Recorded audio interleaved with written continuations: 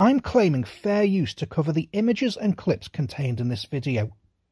They're here to give background and illustrative information regarding the topic.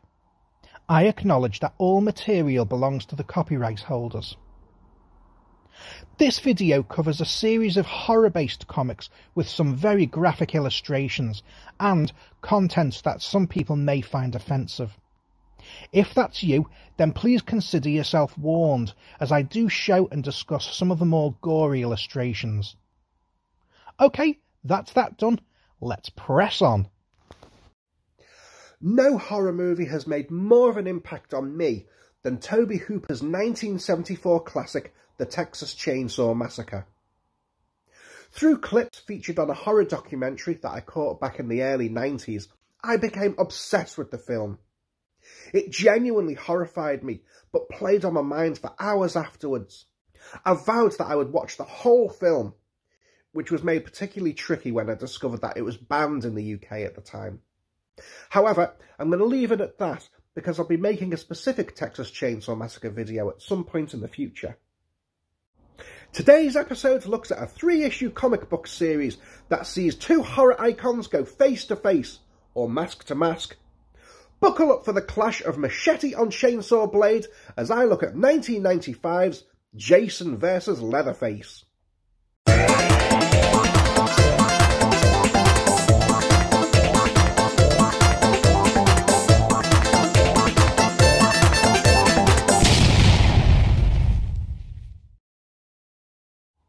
Jason vs. Leatherface was a mini-series produced by Topps Comics, an offshoot of Topps Chewing Gum, who also produced the Garbage Pail Kids sticker series.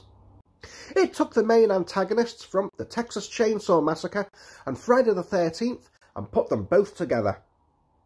Now, in case you're utterly unfamiliar with the properties, Texas Chainsaw Massacre is about a family of cannibals living in a Texas farmhouse, to begin with. The iconic villain is Leatherface, a giant of a man who wears masks made from his victim's skin, based on real-life killer Ed Gein. He also uses a chainsaw, as the title suggests. Friday the 13th saw Jason Voorhees, a disfigured teenager who drowned in a summer camp while the counsellors were off having sex, return to wreak bloody vengeance on anyone foolish enough to cross his path. And Jason's primary weapon is a machete. Us horror fans love crossovers, but they're difficult to do on screen due to various rights issues. Freddy vs. Jason was originally conceived of in 1987, but complications with the story and the fact that Freddy and Jason were owned by two different studios slowed it down. The film wouldn't appear until 2003, a full 10 years after the final teaser shot of Jason Goes to Hell. However, comic books don't have that same problem, and we've been treated to Jason vs. Freddy vs. Ash, Alien vs. Predator, which happened before the film was made, and Army of Darkness vs. Bubba Hotep. Topps decided that they wanted to combine the worlds of the Texas Chainsaw Massacre and Friday the 13th together, and pit the two iconic villains against each other. I was obsessed with the Texas Chainsaw Massacre at the time. The series was still banned in the UK and held an air of mystery about it. I hoovered up any information that I could find about the films in review and genre books, so this was something I just had to pick up. At this point, I must confess that I'm actually not a big fan of the Friday the 13th films. I do enjoy the comedic aspect of Part 6, Jason Lives, but generally find it far too formulaic. Come to think about it, I only really like the original and immediate sequel of the Texas Chainsaw Massacres too, although Part 3 does have its moments. So, travelling back to October 1995, I'd adjusted from my transition from school kid to media studies student, and was enjoying the freedom to explore the cult and collectible shops of Liverpool with my new friends.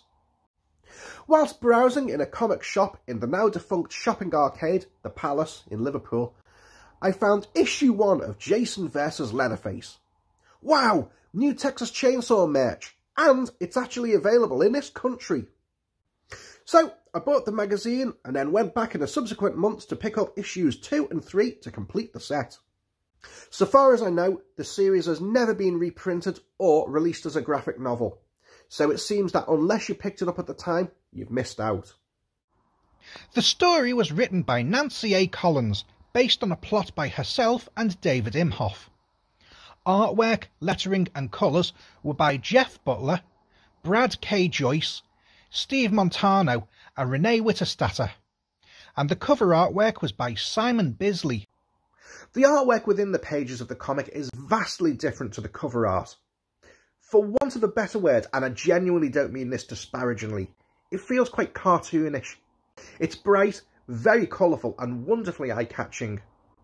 There's some fantastic panels and attention to detail with the two main characters. It's a bit of an odd beast in that it doesn't really fit into either series' continuity, so should probably be treated as an alternative timeline for anyone desperate enough to square it that way. It takes liberties though with both Jason and Leatherface's families.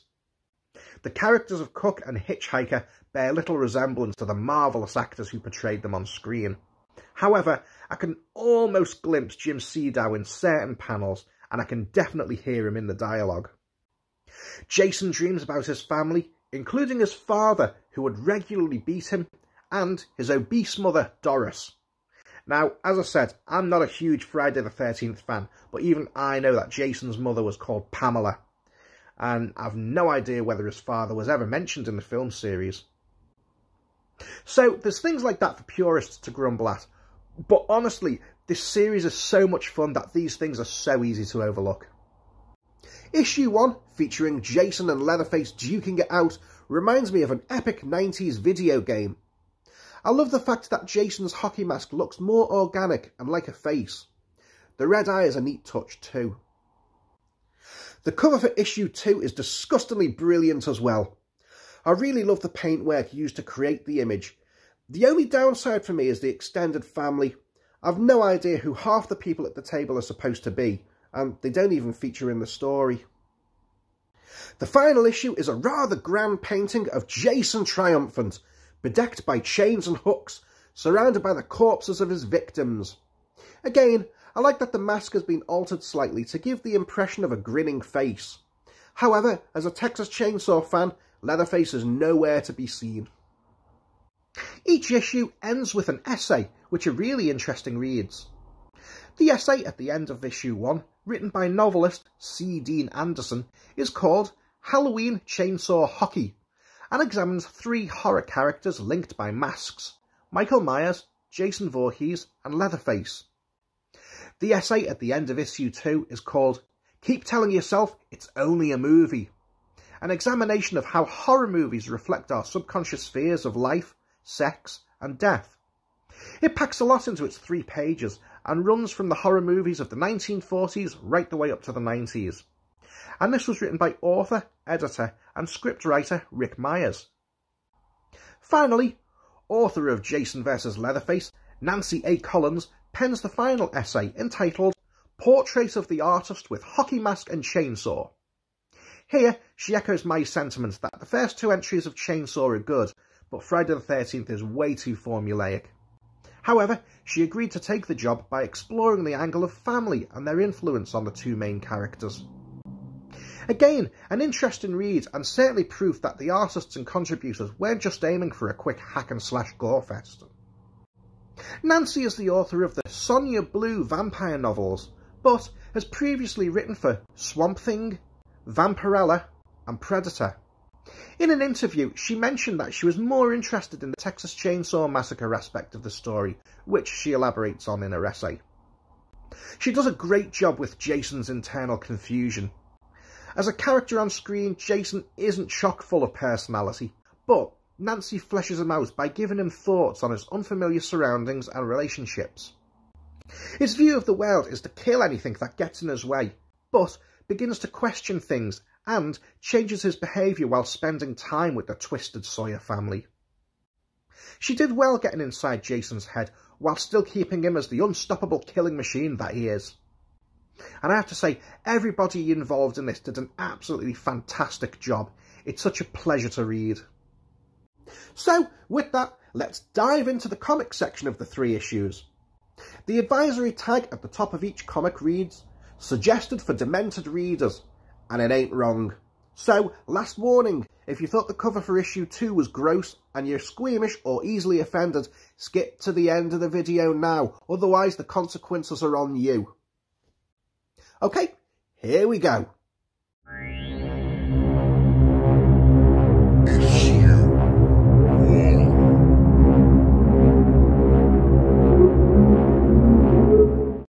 We begin at Crystal Lake, long since abandoned after Jason's reign of terror. It is now being used as a toxic chemical dump by an unscrupulous company. However, Jason is still lurking beneath the waters. Whilst the lake is being dredged, Jason is caught up amongst the sludge and the sewage. As the waste is being transported on a train, Jason breaks free and murders a freight train hobo, and his little dog too. He then goes off to murder the remaining train drivers and staff, causing the train to explode, leaving him the lone survivor to walk away. As it happens, Jason wanders into a Texan backwoods where he stumbles across another victim. The man pleads for help, but before Jason can finish him off, he is interrupted by the hitchhiker and Leatherface, who've been giving pursuit. Leatherface switches attention to Jason and attacks him, but Jason defends himself and disarms Leatherface. The original victim is dispatched and, uncharacteristically, Jason returns the chainsaw to Leatherface, sensing a kindred spirit. Jason is invited to the Sawyer house and follows Leatherface and the hitchhiker, where they're greeted by the cook. Hitchhiker mocks Leatherface for being bested by Jason, causing him to storm off. Whilst Cook and Hitchhiker argue it out, Jason checks on Leatherface, understanding the same familial difficulties that he experienced growing up. The family invite Jason to stay, causing him to recall a past memory about learning to write. With this, he scrawls his name on the wall by way of introduction.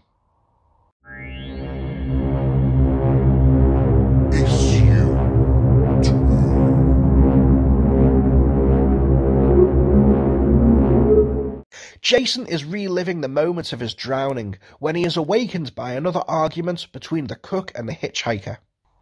Whilst Cook is gone, Hitchhiker takes out his frustrations on Leatherface, causing Jason to flash back to his own experiences of being beaten by his father.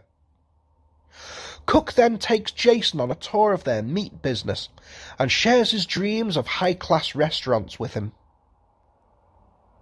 Hitchhiker then takes Jason out to the backyard to meet his dog, who's definitely seen better days. Cook tells Hitchhiker to get to the gas station for more supplies. Whilst there, he tampers with a car belonging to an arguing couple on a road trip. Racing home to tell the cook he's ready to collect the supplies, Leatherface is dismayed when Cook suggests that Jason accompanies the hitchhiker instead. While stranded on the road, Hitchhiker comes across the arguing couple. He kills the man with a hammer, leaving Jason to kill the woman. However, he is reprimanded by Hitchhiker for choking and killing her too quickly. After leaving the corpses with the cook, Hitchhiker takes Jason to see his artwork. Everything is going fine until Leatherface accidentally breaks a chair that the hitchhiker was working on. As the hitchhiker beats Leatherface, Jason again flashes back to the beatings he received and how his mother protected him. He intervenes to rescue Leatherface, causing him to taunt Jason. Jason is about to dispatch the hitchhiker when Leatherface stops him. Jason leaves, causing Hitchhiker to berate Leatherface again. Jason wanders the Sawyer house, trying to make sense of things. He meets up with the cook, who apologises on behalf of Hitchhiker. The issue ends with Jason heading down to dinner, leaving behind him a family picture of the Sawyer clan. Issue 3.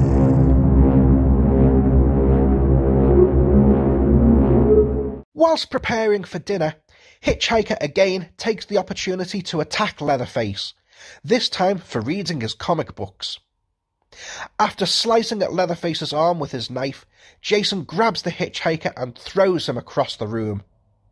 In retaliation, the hitchhiker stabs Jason with his knife, but this has no effect on him. Jason has had enough of this and begins pursuing the hitchhiker, causing Cook to tell Leatherface to grab his saw. Whilst defending Hitchhiker, Cook also incurs Jason's wrath, making him a target too. The steel shutter they hide behind proves no match for Jason, and, as he closes in to kill, Leatherface arrives to protect his family. Jason and Leatherface fight. As Jason's attention is on Leatherface, Hitchhiker attacks him from behind and brains him with a hammer. This temporarily stops Jason. The family debate what to do with the body. They agree that he's too far gone to be made into food, so they take a breeze block, tie it around him and dump him into the water. A short while later, Jason awakes and considers returning to the house to kill them all. However, he decides against this as things have already got too complex. And the issue ends with Jason taking the lonely road back to Crystal Lake. So there you have it, a decent little series that doesn't outstay its welcome, and gives a bit more personality to its two main antagonists. There's some nice moments of humour in there which certainly made me chuckle. And I did like the conclusion. Ultimately, there could never be an absolute winner, as Jason and Leatherface are two unstoppable forces. It could only conclude with an impasse and a return to the status quo. It's worth tracking down, but issues are really pricey these days, what with it being so old and never reprinted. It's a shame about that. It could do with a really nice graphic novel collection. However, I believe Topps Comics folded in 1998, so with tangled rights issues and things like that, I highly doubt that this will ever reappear. If you're desperate to own the comics, then they appear on eBay regularly, but expect to pay high prices for them. So, if you've enjoyed the video, please hit the like button, subscribe if you haven't already, and leave me a comment below. Let me know what you thought of the comic, if you had it, and who you were rooting for.